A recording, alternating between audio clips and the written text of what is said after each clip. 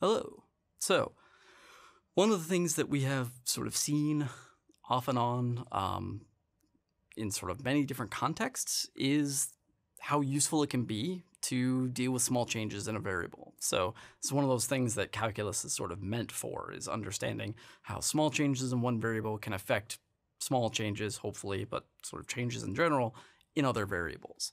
So one of the areas that we can use this idea or sort of explore this idea further is linear approximation. So linear approximation is ubiquitous. It's used all over the place. In fact, it's used some really sort of deep and complicated applications. One of the reasons for this is that computers are not so good at nonlinear things. And so a lot of the times, even if we sort of know the math for nonlinear sort of math that represents something quote unquote better, a lot of the times we still end up using linear approximation because it's much faster and easier. So some areas where this is used, neural nets, which is a very popular area right now for things like artificial intelligence and machine learning and all of these sort of deep ideas that are being developed, use linear approximation as one of the fundamental tools that make it work. Computational solutions, like I said, computers not so great at doing nonlinear things.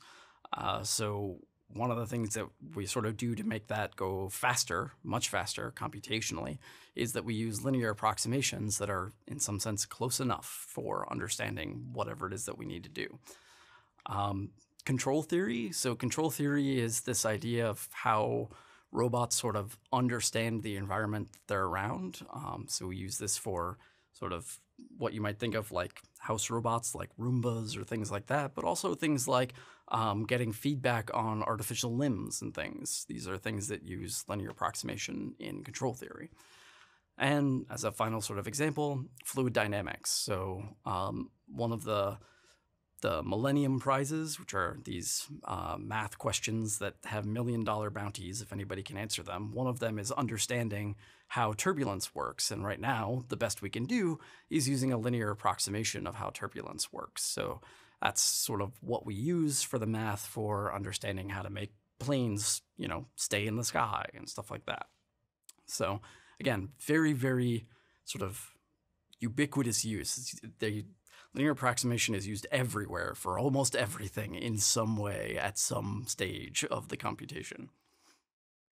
So what is linear approximation? So linear approximation, it gives a way to quickly estimate the output of very complicated equations or very complicated formulas by using some sort of anchor point where whatever the problem is sort of easy to calculate at that spot, which isn't the spot we want, but then using some tangent line along at that sort of easy to calculate area to get to an approximation of what we wanted. So that's sort of a very vague, weird way of saying things. It might not be clear what I mean. So let's look at an example to see sort of what I'm talking about. So let's say we want to estimate the square root of 10. So doing this is actually surprisingly difficult for a number of reasons. As an interesting side fact, adults, they tend toward linear progression in their head, meaning that when you sort of think about like what's halfway between 1 and 10, adults tend to say something like 5 as a halfway point because that's the linear halfway point, as opposed to little kids, for example, which will often say something like 3 because that is geometrically halfway between the 2 points. So point being here that when you're looking at square roots progress geometrically, not linearly, so it's very difficult for a person to understand or sort of estimate something nicely. So we can use linear approximation for this. So the way we would do that is that we want to pick a nearby value that we can calculate nicely and then use a tangent line. So as a sort of starting spot, we would think of this as being a function, right, the square root of x, and we want to know for when x equals 10, right? Because if we plug in 10, we get that square root of 10 we want to estimate. But we can calculate this at x equals 9, right? So if we plug in 9, we know the square root of 9, that's 3, right? So this is sort of a nearby point, 9, that is easy to calculate. So thinking about what this looks like then, if we think about what the square root of x graph looks like, this nice curve here, we know the point nearby that 9, comma 3, right? So 9 is the input, square root of 9 is 3. We want to get some sort of estimate for the square root of 10. So that would be the point 10, comma square root of 10, whatever that actually is. And the way we would do that, all right, zooming in here, is that we would start by sort of trying to get this tangent line idea, right? So in particular, right, we have the point where we can find it, this 9, comma 3, and then we can get a tangent line through that point, and we can calculate the actual formula for that line, right? Now notice it doesn't hit the spot that we want, but it seems to be relatively close. So if we calculate that formula, we get this tangent line, right? Y equals 1/6 x minus 9 plus 3. But then we can plug in 10 and get an actual value.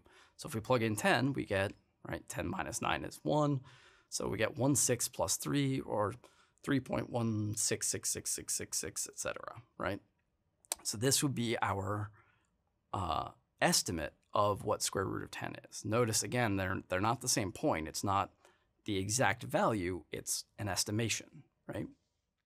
So this is the sort of general idea. And again, the goal of this video is sort of a understanding of what's happening. We'll go through the actual sort of analytic process, how to do these computations in detail in another video. But the idea here is that this is the sort of picture of what's happening. We get a nearby point like this 9, comma 3. We build a tangent line through that because now we can calculate it nicely. And then we use the sort of tangent line value and get a sort of rough estimate. This is sort of a little harder to show, right, with static pictures. So we'll do a quick animation to show sort of how this works, like what it means to sort of travel along that tangent line. So that's what we're going to do next. Okay. Linear approximation is a process of estimating a difficult to calculate value by using a nearby, easy to calculate value and a tangent line approximation from there to the value we want. Let's consider a random curve. Our goal here is to see how this process works, so we will try to avoid getting into any concrete calculations, and we'll cover those in a separate video. For now, let's look at 2 points, A and B. We will assume that A is easy to calculate for our function, and B is difficult, like how square root of 9 was easy to calculate and square root of 10 was difficult in our earlier example.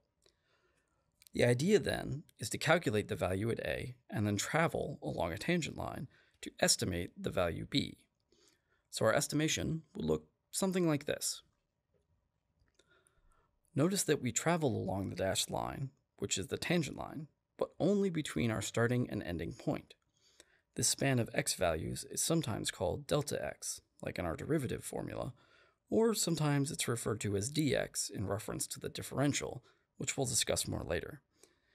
Regardless, these are just fancy terms for the difference in the x values of our points of interest. Again, the idea here is that the point A is easy to calculate with and the point B is difficult. So we use A and then use the derivative to get the slope of the tangent line at that point, which allows us to move along that tangent line to get an estimate of the y value of B. Sometimes this estimate can be quite close, as we saw in the square root example before, and sometimes it isn't as close as we might like, as it may appear in this example. But remember, we zoomed in. Let's pull back out and see how close our estimate actually looks. Back at our original scale, we can see that the points are actually much closer than they first appeared. In fact, the actual error for this value is about 10%. So we've seen that linear approximation is using the same techniques we've already used, like the tangent line, albeit with possibly some new notation or vocabulary.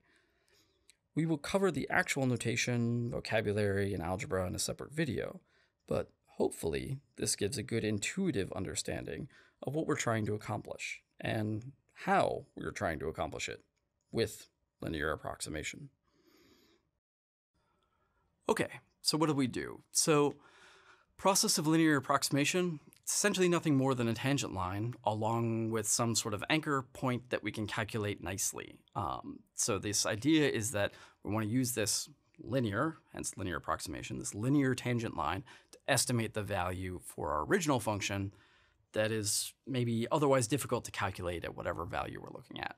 But the real takeaway here is that the linear approximation is really nothing more than a tangent line. So we've already done stuff with tangent lines, and this is just sort of an application of that thing. So in the grand scheme, we haven't really, this isn't a new idea so much as it is a new way of applying that idea. Okay? So that is that.